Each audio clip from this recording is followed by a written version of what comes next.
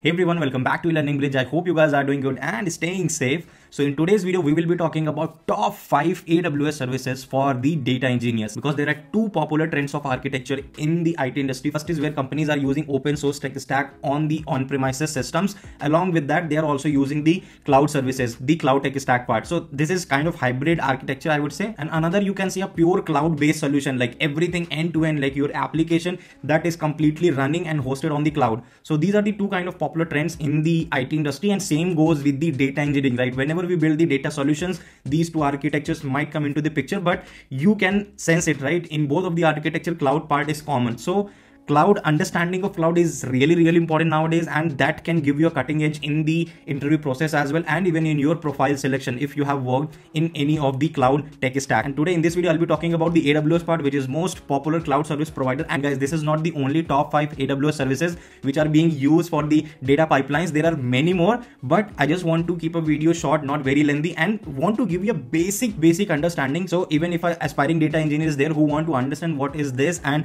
what kind of basic services she should focus on, I'll be talking about that one from the basic perspective, giving the high level overview that what this service actually do, right? And I will be creating multiple part of these videos related to cloud services for different providers, let's say Amazon AWS, Microsoft Azure, Google GCP. And also I want to know it from you guys that whether you have used cloud so far. If yes, then which cloud provider and how much do you understand the cloud? So guys, let me know your answer in the comment section. And also, after watching this video, if you find it helpful and you find it very crisp to start your data engineering journey with the cloud tech stack, then also like this video so that it can reach to maximum number of aspiring data engineers. And if you're new to my channel, then do subscribe for sure, press the notification icon, share this video for the cross knowledge sharing. And also, let's see this video can reach to 2000 likes or not. And guys, one special announcement for the software engineers who are preparing for their job interviews, and even for the students who are preparing for their campus placement. And if you are looking for the free resources, then here this amazing platform Coding Ninjas can help you in that journey. And their new initiative, which is really great,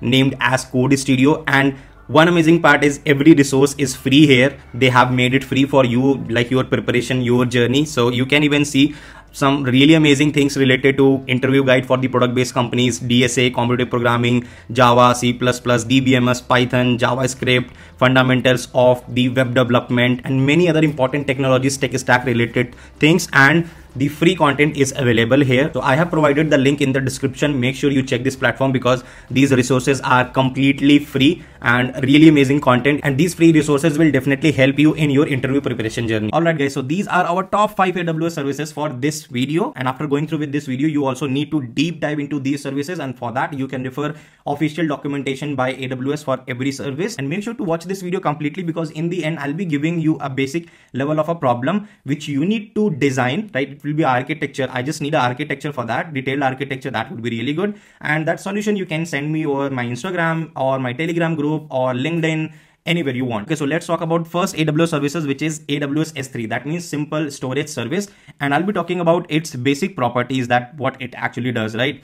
So it is basically a scalable, high-speed, web-based cloud storage service. So on a basic level, if you want to understand that if you have a massive amount of data and you want to store it over the cloud, then you need to use this service. And second property is the 99.9999% durable. Like you can keep your data as long as you want and it won't get removed from there until unless you want to do that. And let's say something happens from the AWS side, any kind of crash, your data will be completely safe because they used to follow such kind of mechanism. So data is replicated in such format. Third property is the security, and which is very important when we talk in terms of the data security. Very important part. So whatever data you have stored in AWS S3, it won't be consumable. Nobody can access it until unless you grant the access. And another level of security you can apply, that is the data encryption. When you store the data in AWS S3, it also gives you the facility to encrypt your data even using the default keys or some custom public private keys, so that your data is encrypted. So this is also one of the very important property. Now talking about the another AWS service, which is AWS Lambda, and very popular. So what actually happens when we write a set of program, so to execute it, we definitely need the resources, right? Any kind of operating system server where my code is deployed and it is getting executed there. So obviously you are completely dependent on the resources. You need to manage it, you need to maintain it, everything from your end, right? So here this AWS Lambda plays a very important role. Like if you have a set of logic or program or code piece you want to execute, then this helps you a lot because it is serverless computing platform, because under the hood it will be using something, but for you it is completely managed service. You don't need to worry about the resources, spinning up the servers, deploying there and then executing. Nothing to worry about the resources. Everything will be taken care by itself. You just need to write your code and that will be executable by any kind of triggers, schedule or events. And third important property, which is event driven. That means this piece of code will only be triggered if some specific event happen. We can basically let our Lambda function know that when you actually need to trigger, if such kind of event happen, any file creation or any kind of API hit, right, then you actually need to get triggered and compute. So these kind of thing happens. That's why it is event driven. And next, the AWS EMR. So EMR is basically when we talk about the big data part or the big data computation, there is a term distributed computation, right? So for the distributed computation, we need the cluster, we need commodity hardware so that our data is distributed on these data nodes, okay, and whatever application we have written, that will be submitted to the cluster and that will get computed on different worker nodes. Cumulative result will be sent to the client. When we talk about the on-premises thing, this is very hectic, right? You need to basically manage all the resources, getting the let's say servers, spinning up them and set up everything from end to end, scratch, right? Implementing all the security layers and many more. Like, it's definitely a very hectic thing, and maintenance part is something which is very tedious here. So here the AWS has also provided us this AWS EMR, which is Elastic Map Reduce. So this service basically on-demand kind of service. Like if you want to scale your system, right? Let's say you had a cluster which was of, let's say, 10 node, 5 node with some memory CPU configuration,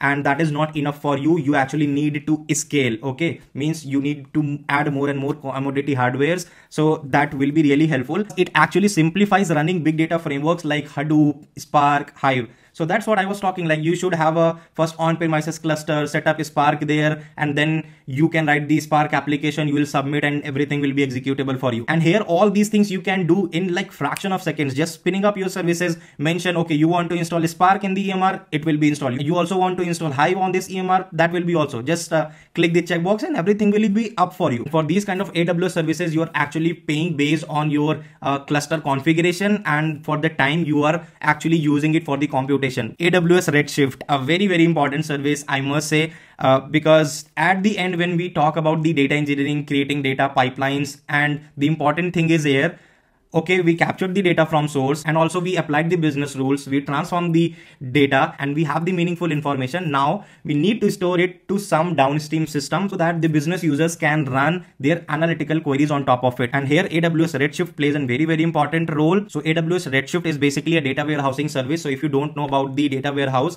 so it is a place where we will be storing all type of transformed and meaningful data that will be in some structured form, right? So we will be storing it there and that will be known as the data warehouse. And guys, here I would like to ask one important interview question. What is the difference between data lake and data warehouse? So let me know this difference in the comment section and please don't use Google. The AWS Redshift can actually handle a very massive scale of data which is in the petabytes, and that probably cannot be done with the traditional RDBMS like MySQL and these things, okay? Because they are not that much scalable, because those traditional transactional databases are not meant for the analytical purpose. Third is the parallel computation. So AWS Redshift also follows this kind of architecture, master slave. That means whatever data is stored there, or let's say we have a very huge table which is in terabytes of size, and let's say 100, 200, 500 millions of records. So that will be distributed on different nodes. Whenever someone fires an analytical query, so that computation will happen in parallel on different nodes,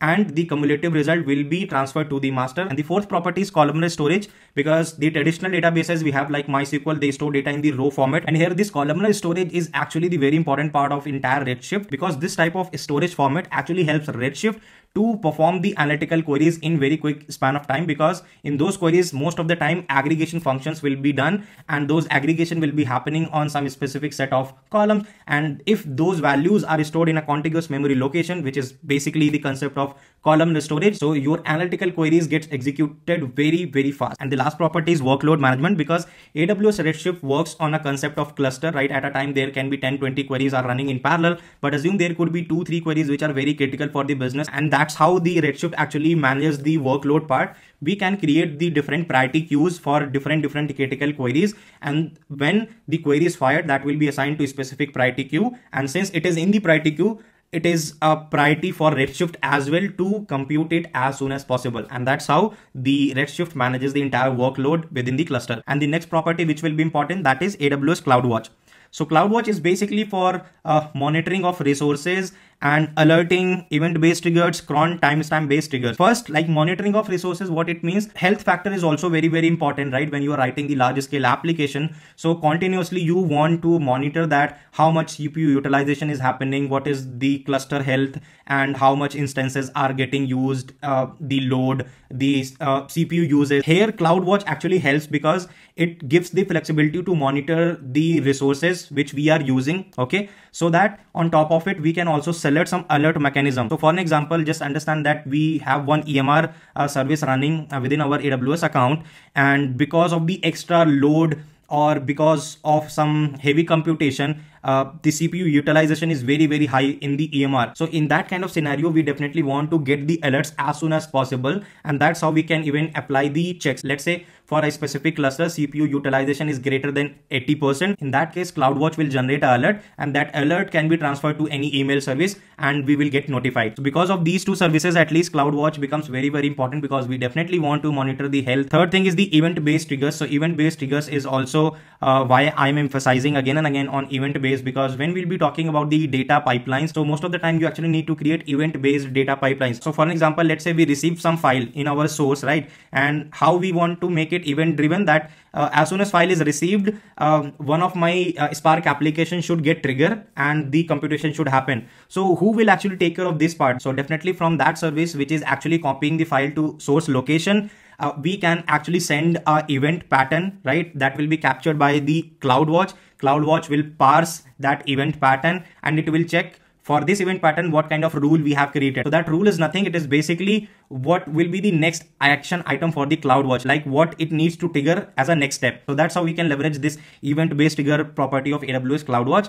And the last is the cron or timestamp base. So let's say you created one of your data pipeline, and somehow one of its component you want to trigger at a specific point of time, right? Cron or timestamp based schedule. So you can definitely do it with the help of the CloudWatch. And I hope now you know the basic and you understand the basic of these top 5 AWS services. And just for your knowledge that you can interact with these services in two ways. First, using the AWS console, which is like a kind of web UI where you can find your services within your account and manage, create anything. And also you can do it programmatically, like using the Boto3 library created by AWS, which actually helps you to interact with these services in programmatic form using the AWS CLI commands. And now, as I was saying that, I'll give you one problem statement. So the basic problem statement is that, let's say we have a AWS S3 as a storage service. On daily basis within the S3, we will be getting some files from our client, right? So let's say today is 1 January, we received file from our client for 1st January, and 2nd January, he will send another file, and 3rd January, 4th January, so on. So daily file we are getting, that is kind of incremental data. And the actual problem statement now is that you need to use these 5 AWS services and design an entire event-driven data pipeline. So here the source we understood that will be S3 because we'll be getting the data there. As a downstream system, we will be using the Redshift, right? Let's say in between we will be doing some computation. It's up to you what you want to use. I'm not going to tell you that how you need to transform. You can apply any basic transformation from your end. You can have this CSV file as an input within your S3, and the transform data will be loaded in the AWS Redshift. So you know the source, you know the destination. I also talked about important services which somehow can help you to design this architecture.